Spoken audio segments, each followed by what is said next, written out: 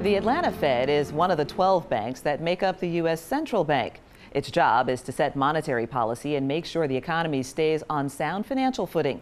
Leading the Atlanta Fed is Raphael Bostic, and although he's firmly focused on the macro level, as a resident of Atlanta, he's also in tune to the local front, as you'll see in today's Executive Profiles.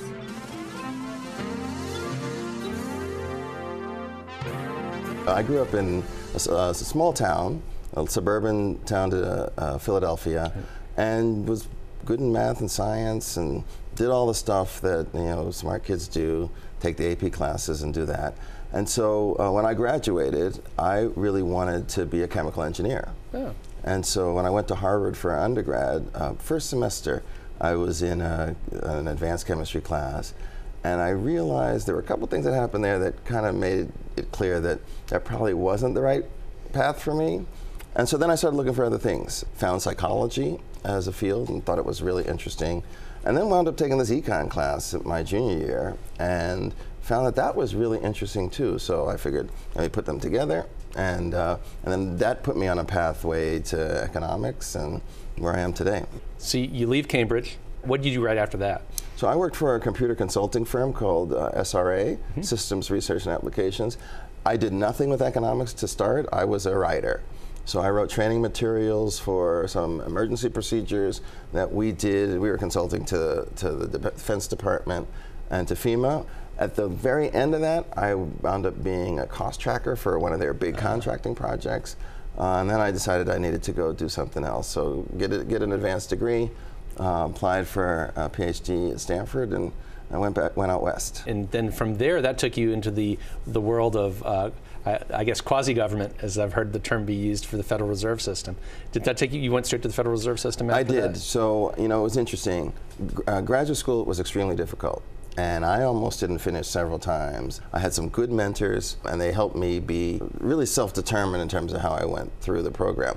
So I actually discovered research on discrimination in mortgage lending, and that really turned me into questions of how capital gets into neighborhoods and communities.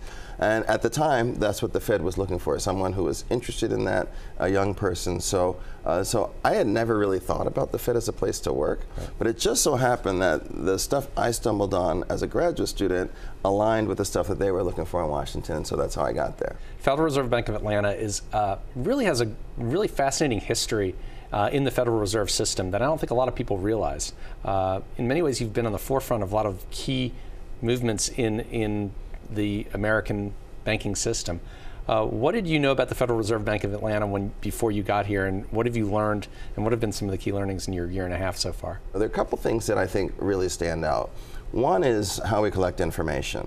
And so we have a network of people we call regional executives whose job it is to just drive around and meet with CEOs and talk to them for an hour and a half and get a sense of what they're feeling and seeing in terms of opportunities in the economy, but also risks and challenges. And we use that to supplement all the national data that you get on GDP and unemployment and all that. And that's really helpful, because one thing that I think is true is that a lot of the trends in the economy happen well before they show up in the aggregate data. Right. And so if you can get some advanced clues that those things are happening, then you can proactively work to minimize any potential damage or downside that might happen in the economy. A second thing I would say that people don't know about Atlanta is that we run the retail payments office. So when you think about transactions, anybody pays at Target or Walmart, that transaction is basically a commitment to say, I'm authorizing Target's bank or Walmart's bank to take money out of my account in my bank. And if those banks are not the same, then there needs to be some reconciling function, and we provide a backbone that allows that to happen. So the Fed is actually present, and the Atlanta Fed in particular is present in pretty much everyone's life every day. It's a fact. You're the first African-American president of a Federal Reserve Bank in our nation. How does that weigh on you? I mean, the fact that you are the first of something of this type, does that put more pressure on you, or how do you deal with that type of recognition? So, I try to ignore it as much as possible. Now, that's true. It's always going to be true regardless of what I do.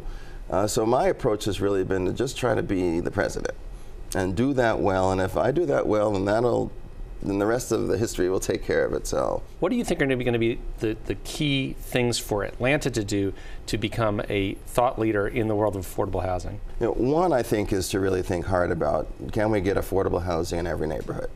To make sure that there aren't parts of Atlanta that don't work for anybody or everyone. A second, I think, is really to think hard about how you leverage the transit system, the MARTA, and try to build density in strategic ways to get far more housing built. One of the challenges we have in affordability is that demand is outstripping supply in many regards. And so we need to make sure we're doing all we can on that supply side to make things work. This place is moving, though. It's changing rapidly. I think even in the time I've been here, it's gotten considerably more expensive. And if you look around Midtown, where our bank is, all the stuff that's going up there is at the high end of the price points.